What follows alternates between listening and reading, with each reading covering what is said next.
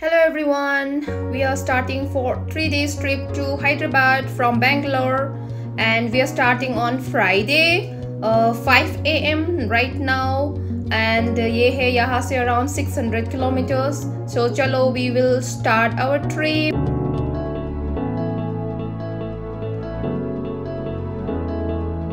Almost travel around 1 hour and 80 kilometers is covered. So we stop in one of the petrol bunk and my daughter is still enjoying her sleep. See.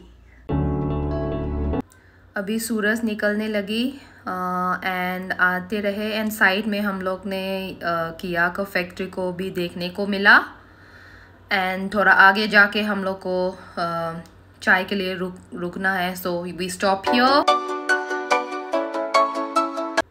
फिर शुरू किया हमारा journey and हम लोग फिर मिलेंगे breakfast के time पे. ब्रेकफास्ट के लिए एक होटल में रुका एंड ये काफ़ी स्पेशियस है एंड यहाँ पे चाइल्ड्स प्ले एरिया भी है.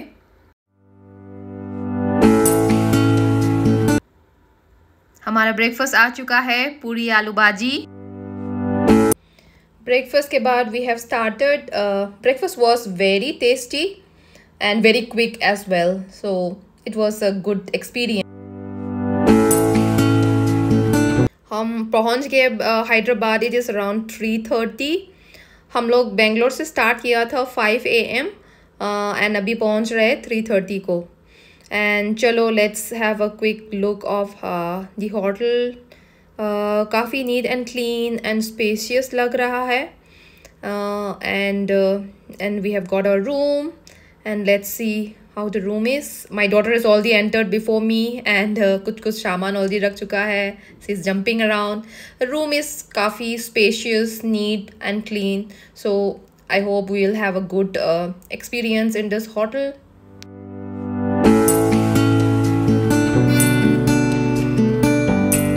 खाना खा के थोड़ा रेस्ट करके फर्स्ट डे इवनिंग को निकला and we are coming to Charminar.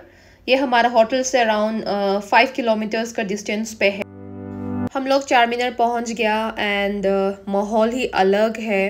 Friday evening बहुत क्राउडेड है एंड बहुत सारा शॉप्स, बैंगल का शॉप्स, शू का शॉप्स एंड बहुत सारा टॉयज़ एंड बहुत सारा मतलब छोटा छोटा सामान बहुत बेचते हैं यहाँ पे.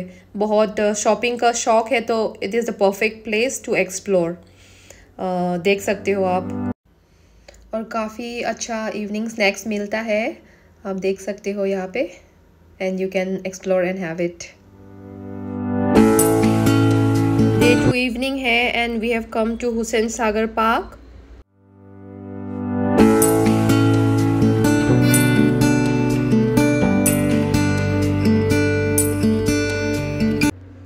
यहाँ पे साइड पे एक दिया जैसा एक सुंदर सा ग्लास का बनाया हुआ है. लाइट का रिफ्लेक्शन बहुत सुंदर है. देखिए, यहाँ पे बिरला टेम्पल भी दिख रहा है दूर से. ये कल हम लोग टारगेट करेंगे. सो हुसैन सागर पार्क में एंटर किया एंड एंटर करते ही बहुत सारा दुकान है एंड बहुत सारा चीज़ बेच रहा है and we are coming towards the ticket counter. Ticket लेके हम अंदर घुस जाएंगे.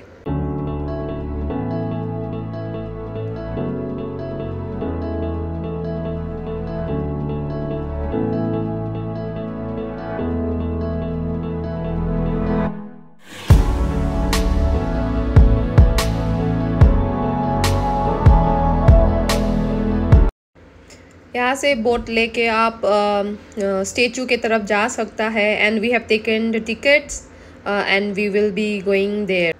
ये काफ़ी बड़ा बोट है एंड उसमें 100+ लोग तो होगा.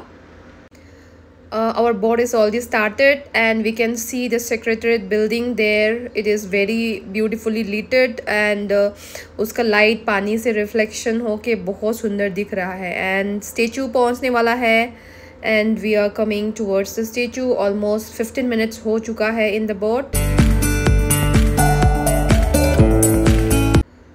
We have reached the statue. This is a statue of Buddha and this is made up of white granite and ये है in the middle of the lake. सो यहाँ पे रात में आने का मज़ा ही अलग है। द लाइटिंग, पानी से जो रिफ्लेक्शन बहुत ही सुंदर है। सो डे टाइम से कंपेयर किया तो I would suggest night is a far better time to visit the Hussain Sagar park.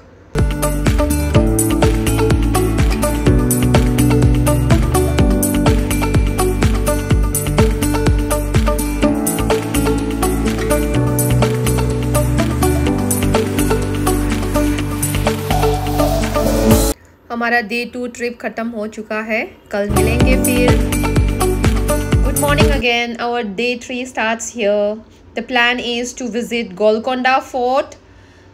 This is a काफ़ी पुराना फोर्ट है। It was built at around 11th century and right now this has been owned by Archaeological Survey of India.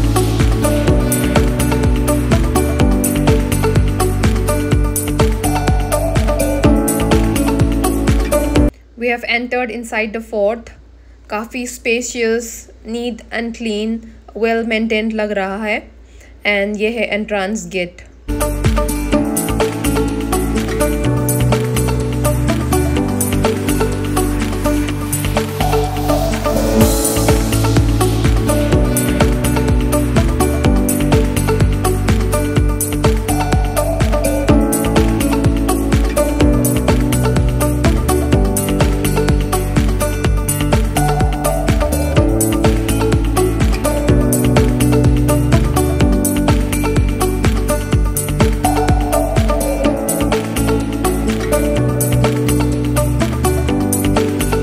The full view of the fort from down, so we will be climbing up there।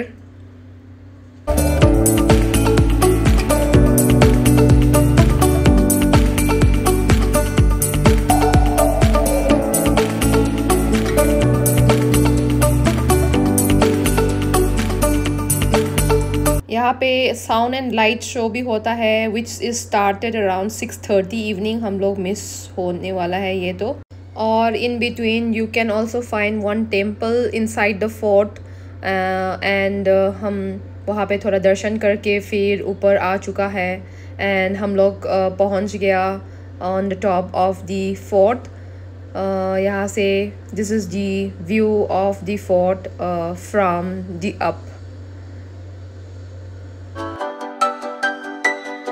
अभी हम लोग देख के नीचे आ चुका है and यहाँ पे आना ही चाहिए, बहुत अच्छा एक्सपीरियंस है।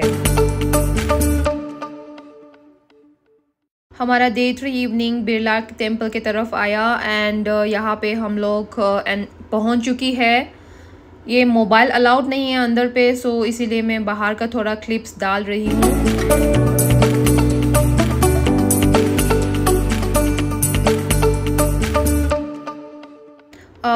Back to Bangalore and it was a awesome trip. Here is the details of the cost of petrol and toll charges. Thank you for watching my channel. See you.